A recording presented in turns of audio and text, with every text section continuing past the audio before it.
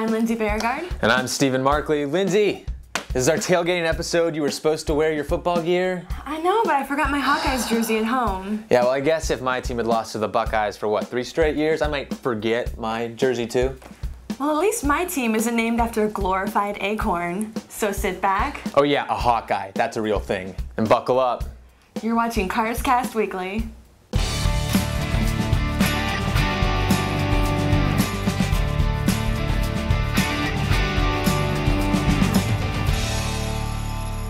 We here at Cars.com picked our top 10 best tailgating cars. Favorites included the Honda Ridgeline with its built-in cooler, the Dodge Caliber with its flip-down liftgate speakers, and the Chrysler Town & Country with its swivel and go seats. For a full list of our top picks for 2008, check out the full story in Cars.com's advice section. BMW is donating driving lessons to veterans wounded in the Iraq War. The automaker is offering instruction, the use of specially outfitted test cars, and time on its track in South Carolina. Through these lessons, Marines who have lost limbs can learn how to drive using alternate controls. Not only do the lessons serve the practical purpose of training wounded veterans in driving skills, but Marines at the BMW Performance Center reported that it helped them deal with anxiety after returning home from war. Good for BMW. Absolutely. Well, Stephen, earlier we mentioned some features that will make for a great tailgating experience, but what about in-car Wi-Fi?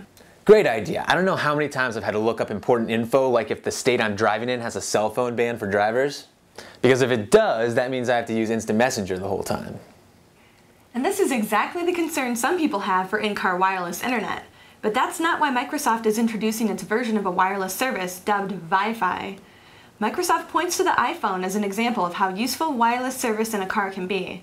You could have information on everything from game day traffic to weather to kickoff times available instantly and replace expensive subscription services like XM satellite radio. And blogging. You can blog about blogging while driving to the game while actually blogging about driving to the game. Frightening. But Stephen, I know you were supposed to do the last story, but I figured I'd try something a little different.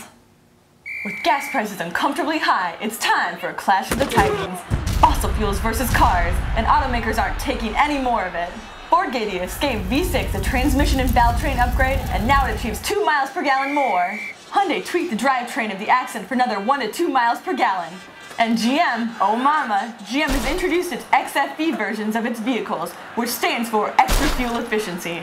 That's right, this fall gasoline and the internal combustion engine may take the field at the same time, but only one is walking away a champion.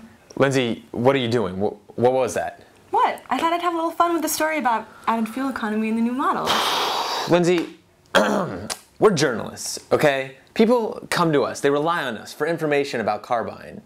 You can't just throw together some clips based on a silly conceit, do a funny voice, and expect people to take you seriously. I'm really disappointed. But the Joker makeup, the tap dancing? Yeah, shh, all right, just go to the clip of the week, okay? Fine.